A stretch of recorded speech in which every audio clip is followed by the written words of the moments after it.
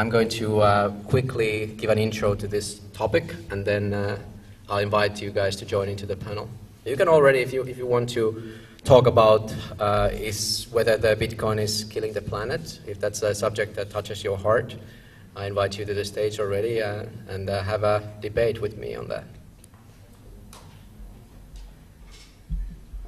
Let's kick off with the usual disclaimer for also the people who are watching the stream and the video afterwards, because probably I'll be cutting this to pieces. I'm not your financial advisor. This is not advice. Do your own research. Don't trust any single word I say.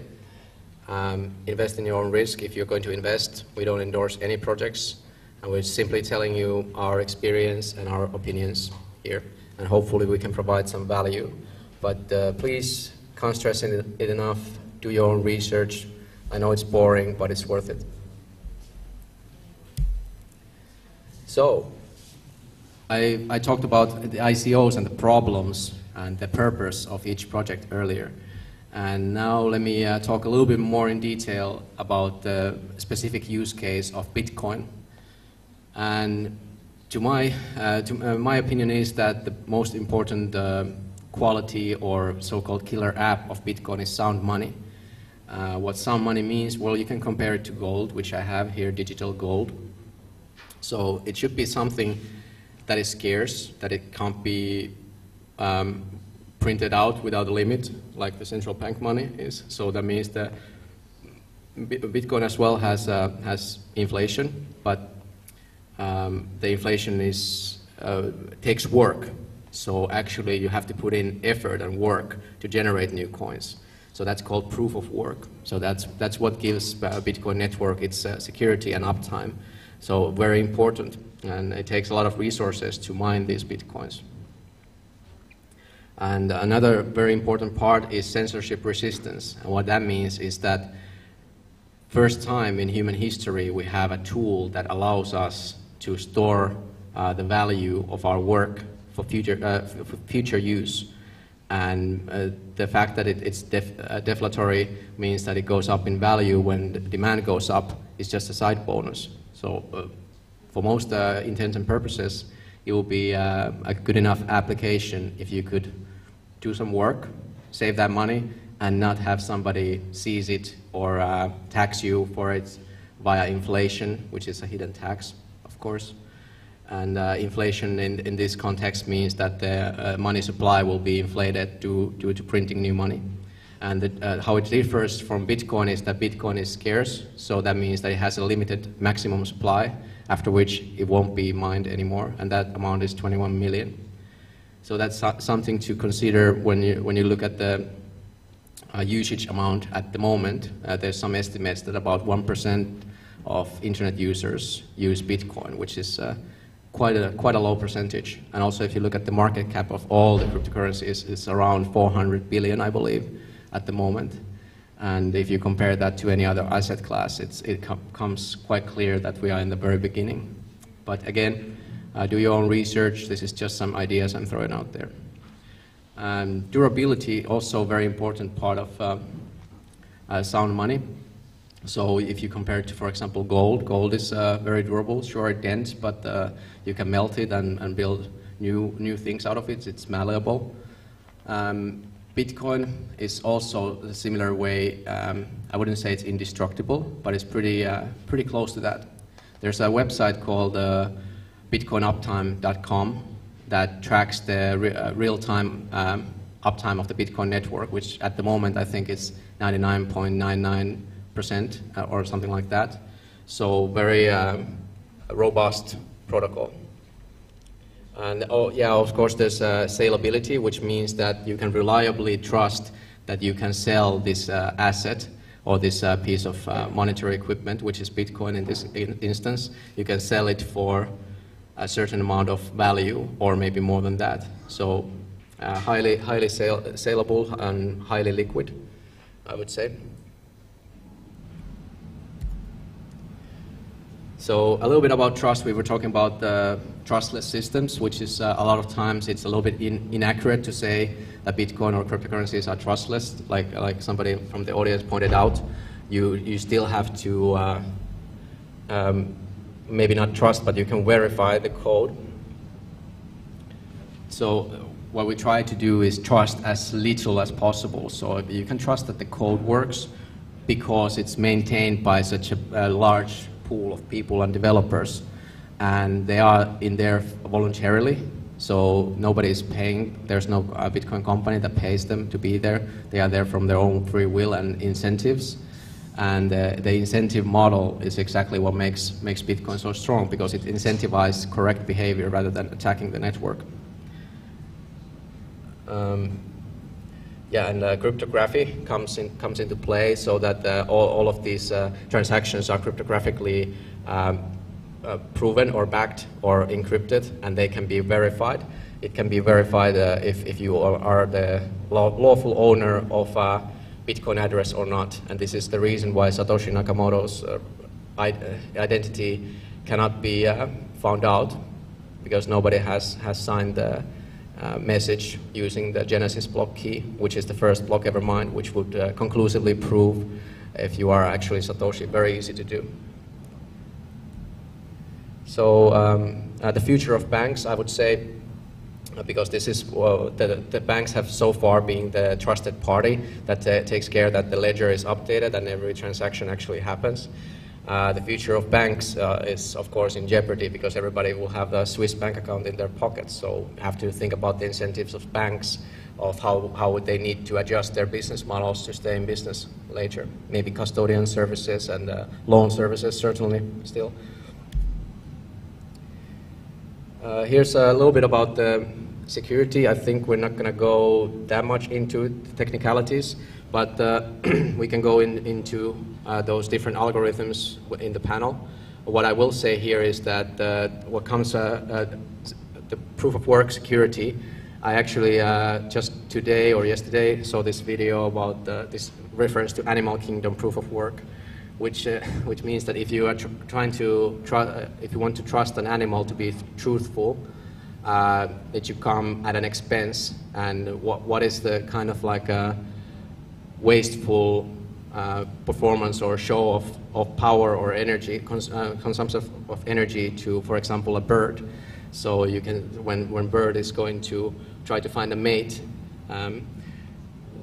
then they will use these flashy feathers and do all these dances and put up a lot of energy. So that speaks to their true intentions. They are willing to waste energy, which is, of course, generated by eating food and seeds for them. But I thought that was an interesting analogy, because oftentimes you will hear claims that, for example, Bitcoin network expends energy for nothing. It's not for nothing. It's actually for security. And the keys here, like I mentioned earlier, if you don't hold your private keys, you don't own your cryptocurrency. Somebody else owns it, and they can just decide not to give it to you. So very important to remember. If you go to a Lambo store with a bag of cash, you don't and you give the cash to the Lambo dealer, and then you let them keep the keys as well and the Lambo. That is not an extremely profitable deal for you. You are holding all the risk. So. Be sure to take care of your own keys. All right, I think we're going to move to the panel right now, so we don't take more time. Yeah, Anssi, you're interested at least. Do we have some other people joining the panel? Niko, are you coming? Anybody is free to join. Doesn't matter your level of knowledge. We're all here to learn. We have a great chance to come and chat with some of the pioneers in Finnish cryptocurrency scene. Great. Let's give a hand for our first. Will you introduce yourself? My name is Jonathan. Maybe I can join you here as well. And I come from the computer science department. I'm a freshman there.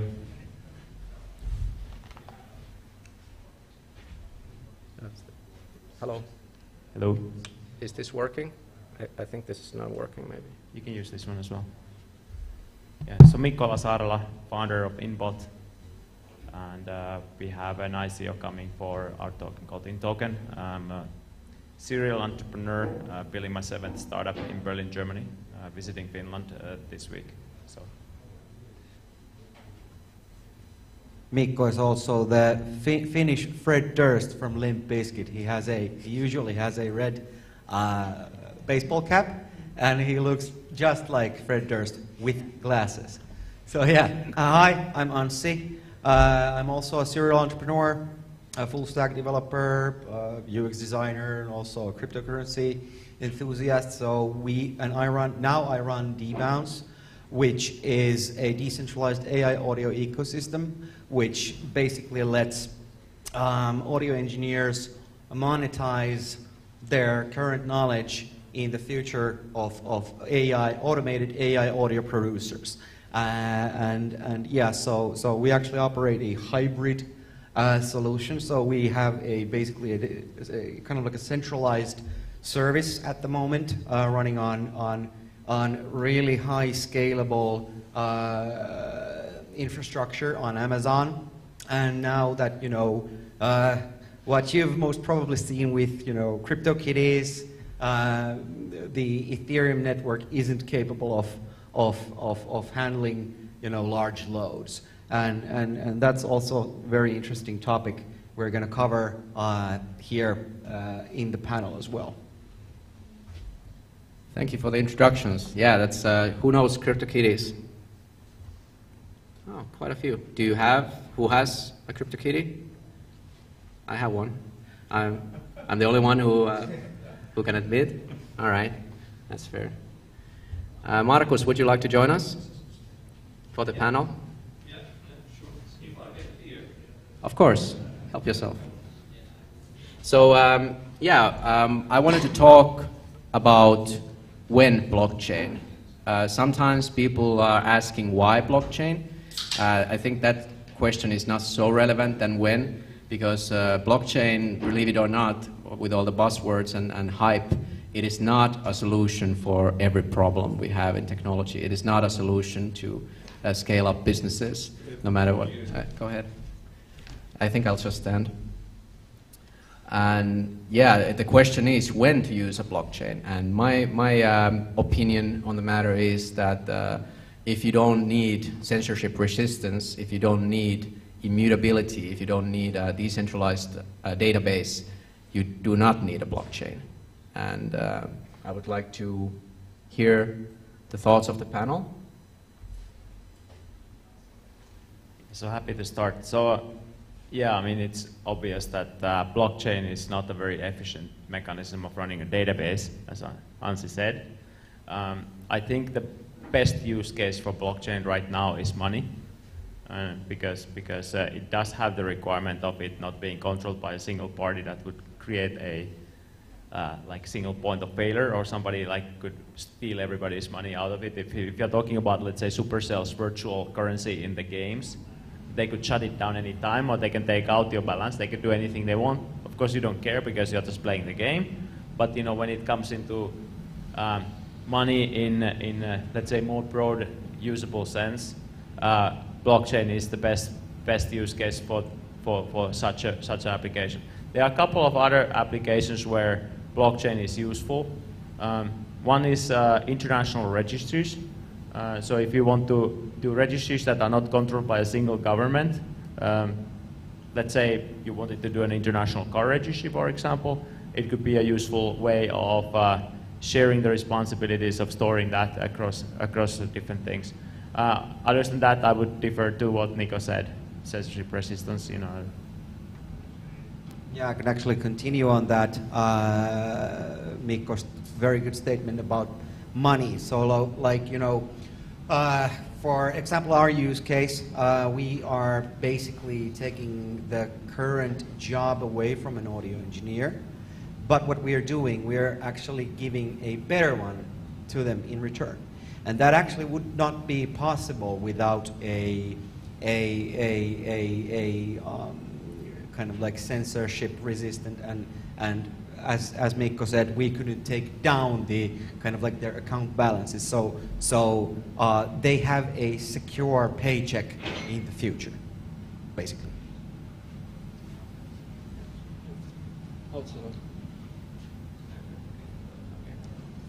Money, money, money in the rich man's world. I don't think so. It's not just money that I think that we are in quite early era of the blockchain solutions that where all we will use the blockchain. That of course it's a sexy and it's a important and every company and think that it's really a hot potato, the thing that to talk around the money, but I see like okay, money, other property as well, that if you really think the ownership and you want to put the ownerships down like that, I think the ownerships are a lot in the creative people's minds that they could really benefit to their fruits that they bring into this world. And I think that in the WHO has defined a purpose to people, humankind, that by year 2030 we hope that every person that comes to this planet and goes away, at least they would get the stamp, they will get an own identity, and there will be a record of their visit in this planet. And I think that we are in very early stages, and I believe that we will see a lot of blockchain solutions.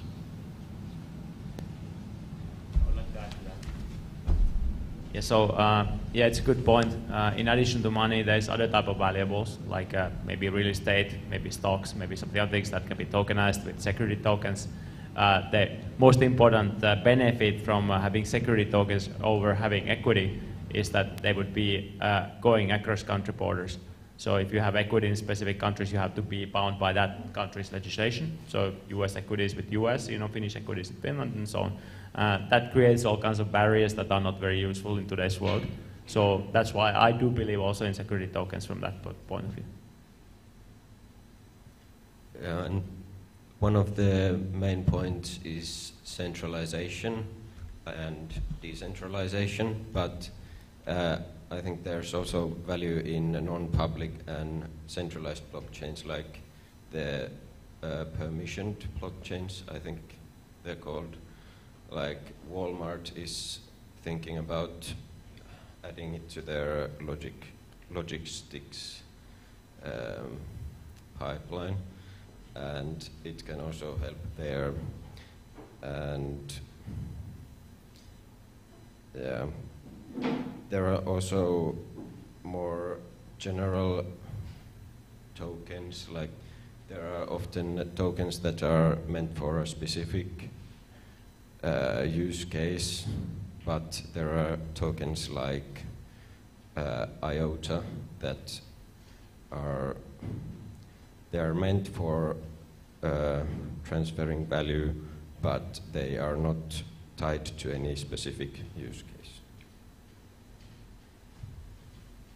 Yeah, and also really quickly, one thing that was really interesting in New York was the rise of these unique ERC 721 tokens that are basically proof of ownership. So I could actually purchase a crypto kitty, which is a rare and unique item.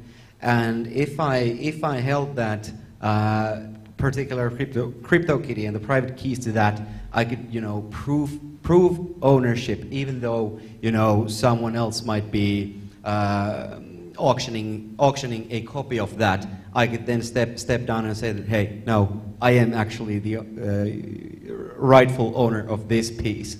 So that's also something that's very interesting, and it's gonna happen in the future on a larger scale. Yeah, very good comments. Henry, quick remarks before we move on to the next topic. Yes, I would consider on the regulation part, because that is usually one of the main factors. And in the future, I would see that we are going to see more like contract-based system where people can themselves make contract. And I think this blockchain technology is great for that. And it goes back to like in the 100 years ago when we had a totally different system. It was more agricultural based and before the Industrial Revolution, and then we had a contract-based system, and people made contracts with each other in groups and just person to person. But the Industrial Revolution just couldn't really manage that in the same perspective like before. But I think the contract, what the, let's say, the IRS and taxation officials usually use as a term, like in Finland, I do not know what is the contract really the term what they use in other countries as well about cryptocurrencies, that what they are usually. Yeah, I think so. Yeah, I think the label affects so much on the future. What is cryptocurrency and Bitcoin, blockchain technology? I expect that to affect greatly on the regulation side. Thank you for the panel. Great insight, and I do agree that it's a future thing that all the ownerships will go to the blockchain, and that's seems like obvious to me that recording ownership of anything in an immutable way so that nobody can take it away from you seems like a slam dunk to me. Of course, you have to realize that once you tie real-life assets to blockchain, it's still subject to the actual authorities and companies to honor your ownership and claim on, let's say, real estate. Oh, sorry. Let's move on to the next one. So yeah, there's actually, I forgot about this slide. There's about tokenization. We can tokenize some ownerships of, like, let's say, a car or for sharing economy, and then you can find liquidity on your ownerships through tokenization. And that promotes, of course, personal responsibility. It also enables transparency and privacy, and it enables economic freedom for a lot of people that are currently unbanked. And I would like to present a thought for the panel, another use case for blockchain besides money, since that's probably interesting. Voting, for example. Voting is something that can be done within the company, but also in democracy. And my belief is that we already have the technology to organize a fully transparent vote that can't be touched, the result, and there wouldn't be a way to make it do anything shady, and it will be totally transparent. And I think it's a little bit, well, it's not weird, it's understandable why governments are not so keen on taking this kind of approach in voting. And I was wondering if the panel shares my view, or do you want to challenge that? It all comes down to proving the identity, and that's actually something that is not very easily solvable with blockchains. So you could say that there's all kinds of identity providers on blockchain today, but it's actually a very, very difficult problem. So how do you create an identity that is surely identifying a specific person, which is secure and privacy friendly, and still immutably recorded in the blockchain? There is a project called Sovereign, which is trying to do it via saving a proof of the validation data in blockchain, but without the data itself. But I still think that it's a problem that will take some time to solve in a proper way. Yeah, I actually think so too. There was a really good keynote from Vinay Gupta, one of the co-founders of Ethereum, and he also said that, you know, it's going to happen in the future, but we still have a long way to go, like a long way to travel there. But yeah, I think that, you know, that might be a really good thing once the technology is there.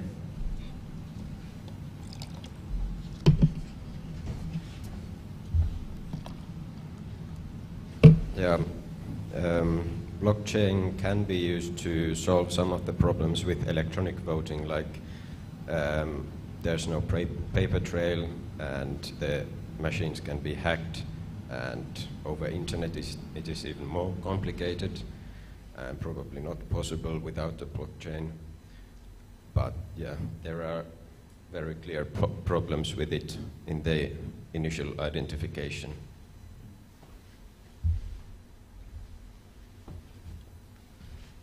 I don't think it's a technology-only question, the identity. Like I told from the project that where everyone could get an identity, that they just have been there. But I mean that when we got, I don't know, was it 92 or 96, we talked with Niko there, earlier the Finnish PKI identity in our identity card that you could apply. I think it was first in the world. I think the Estonians made it better when they renewed all their passports. They gave everyone their identity in that way, that you could do kind of new economic things with this strong national identity.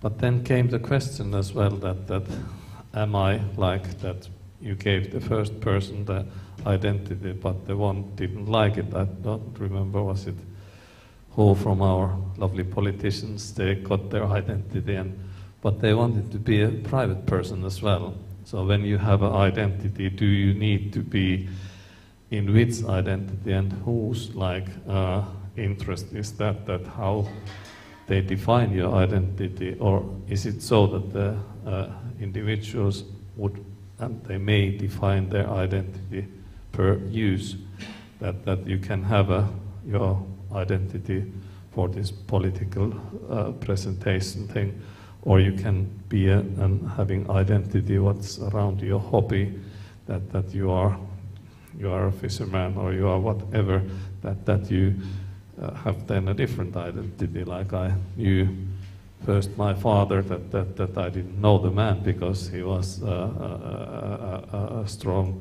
man in some ways and very seldom a gentleman, but he was full of love and couldn't express himself. But that is the limitation of the people and the thing that needs to grow with the ways that which kind of identities, and at least these. You mentioned the sovereign project, that these distributed identities, like in the distributed other technologies, that how can we interact, that we don't need the government identity, proof of identity to many activities what we do. And this is kind of the thing too, that we could have in our wallets these identities as a loyal customer to this one or my other things, that you can choose your identities and define yourself the way you want to be defined, that as you do it in legally and correct ways. That I think this is part of the developments within the identities, and the best thing in the thing with blockchains is that the thing that it records things nicely, that you have then really the proof, like we were here, to this thing that the individual's property there, as creative people, they do something new, that it's really their thing what they do, and yeah, but I don't want to take all the show. Okay, what I think about this identity thing, I would like to tell you an example. I used to work in a bank and behind the desk, so there were quite a lot of people every day coming there, could be hundreds. And I think the identity question was there quite prominent, because if you look at the driving license of a person who was a bit older, they got their driving license in the 70s. They looked totally different. But how to identify them years before, and when they changed their hair color or hairstyle, that was a different thing also. And when it comes to the identity question, I think technology probably can solve it a lot better and quicker. And one of the things is that what I just realized, that if someone has, let's say, appeared in court, there the identity which you operate is very important. This goes very legal stuff, but if you go there and you show your driving license, that's totally different thing, because you can have multiple identities as a business person, as a private person. So I think technology actually can make this work a lot better. That's just my idea. Thank you. Very interesting points of view. And if I can offer a small reflection, I think that identifying people on blockchain is a challenge.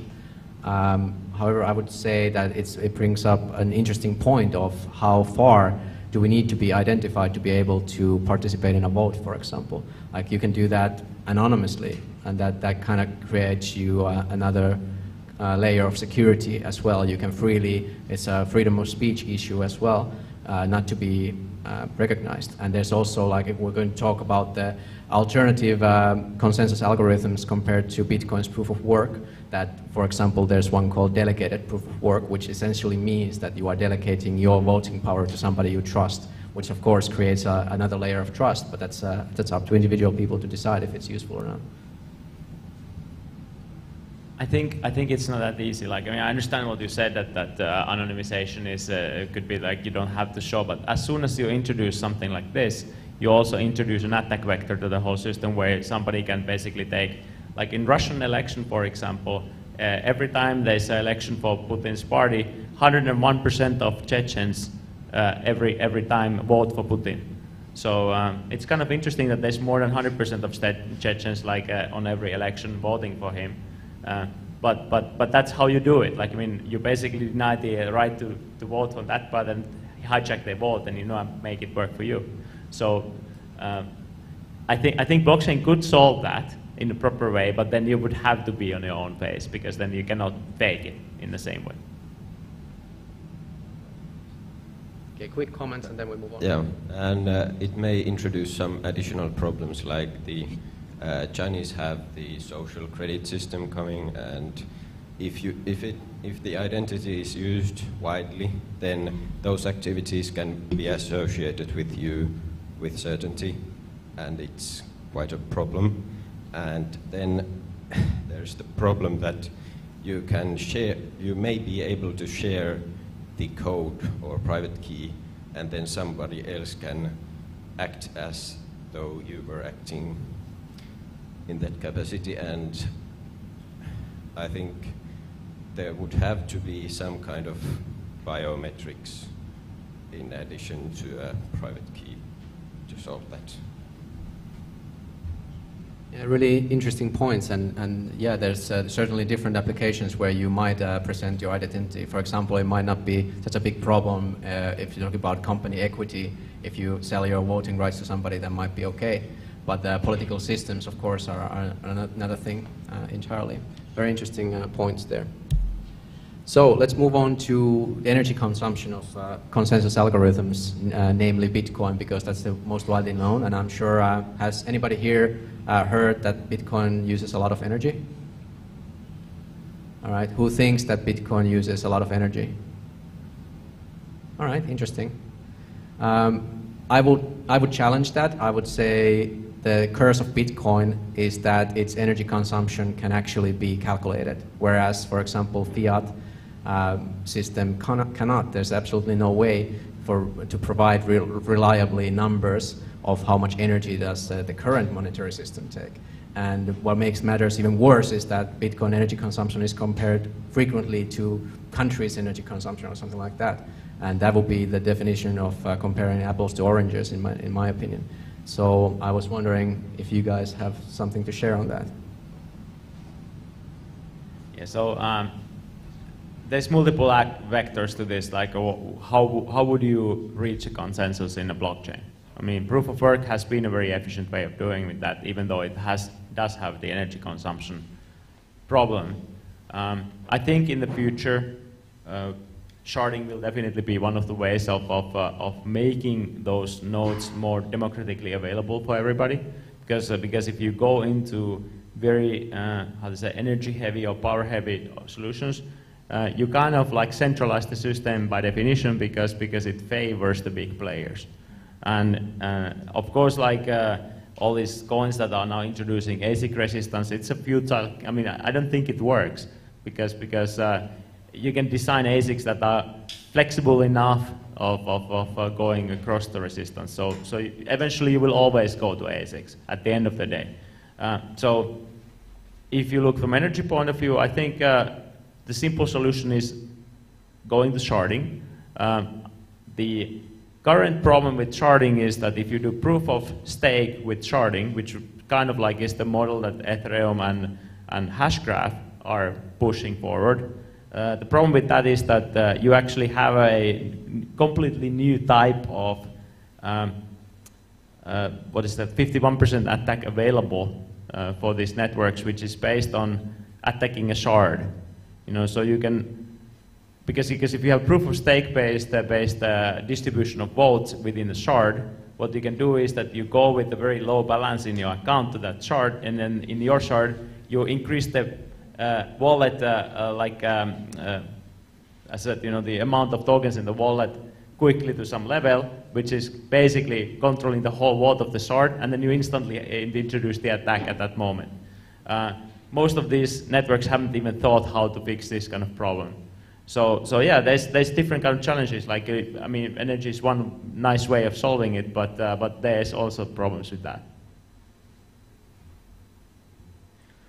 Yeah, I think Dash had some kind, like they have the master nodes and they need like 1,000 Dash currency to, like, you can't a lot less or more, so that it doesn't matter if you put more. But then there's the problem that they don't have, the nodes don't have a connection to any human or organization, so they can just put more nodes there, or master nodes, and allocate more currency. But then there's the incentive to not control the market, because you will get shut down. But yeah, if you divide the blockchain into shards, then the attackable surface becomes, like, the volume becomes smaller, and you can just put there. Yeah, that's a vector I haven't considered. Nothing to add here.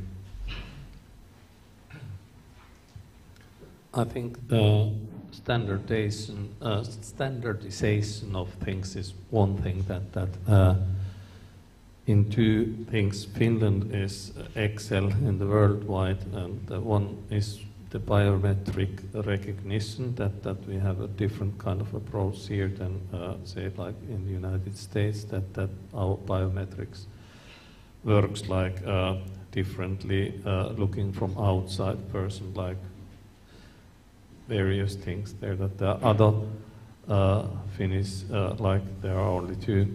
The other one where Finns excel is the energy sufficient data centers, that we are in the world-class standardization, setting those things.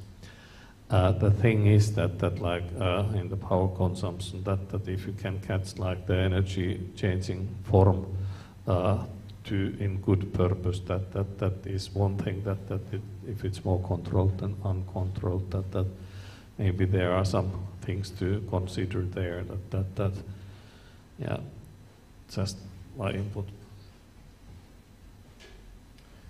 Yes, I would like to add that, like technology level in the environmental sphere, there's lots of research done about many sectors, energy sectors, and this energy consumption thing, I think it could be solved very quickly when more like the environmental corporations are taking part in these blockchain projects. And I think it's a nice challenge for them. I don't know how to fix it. I hope the environmental corporations and projects can do that. Thank you. Awesome points again. And yeah, I think it's a hard problem, and I don't think anybody at the moment knows how to fix it. We have a system that works to some extent. It has its problems. I would defend Bitcoin in that it actually creates a positive incentive model for miners, for example, because miners, through game theory, they will only care about making maximum profit because they are in the money-making business, literally. So how would they maximize their profits is to use the most efficient possible technology to generate electricity to maximize their profit margins. So in my opinion, it creates a positive incentive model for the miners to try and develop renewable energy. So that's something, you want to challenge that? Yes.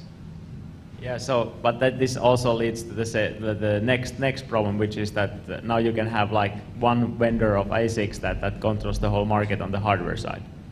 Because now you have the incentive on everybody to have the most energy efficient mining, but then there's only one vendor that can do it the most efficiently, and then they can control the whole production of everything, the whole mining infrastructure.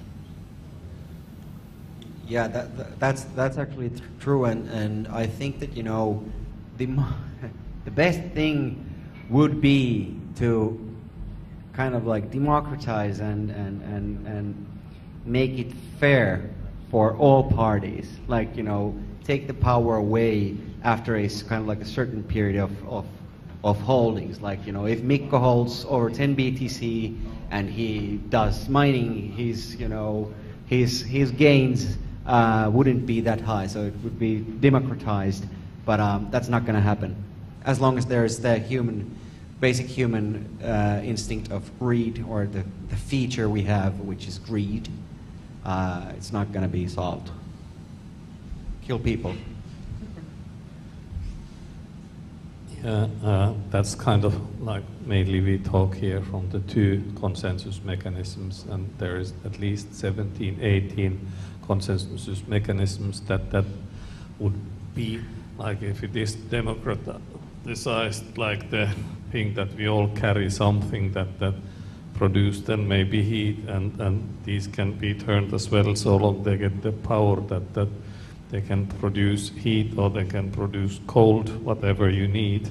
So you can like do this data, this exchange, these variables in the physical way, just the way needed. And I think like in the consensus mechanisms that we can like think like we don't need to worry from the 51% attacks that when if we have different kind of consensus mechanisms, and if it really is distributed to that everyone carries like these power sources with them. Let's try to wrap up quickly. I actually want to mention this. I really liked originally the idea that IOTA had, that you can actually do a network where everybody performs services for each other. And so it's basically like an exchange of favors. But because of all the problems that they've had with the network, and the fact that they've had to use the centralized controller to run that network in general, it hasn't been proven yet that this kind of model works. But if somebody proves that this model works, I think that would probably be the most distributed network you can have. Yes, very good point. One last remark from Henry, and then we wrap up. Do you have something? Yes, I think the energy thing would be probably in the future what, like we have seen in the oil industry, that these certain like more like conservative factors. We have to always remember that there are lots of interest in different industries that want to continue certain ways of doing things. And I think in the energy sector, if we can combine like the generations behind this, I think we can succeed very quickly. Thank you, Henry, and thank you, panel. Awesome discussion. And I propose we go into the break now, and after that we continue in the panel form, if that's okay with everybody, and go into, maybe we touch the alternatives quickly, we talked about them a little bit, and then after that decentralized starfish organizations versus centralized spider organizations. I think you guys have some insight on that.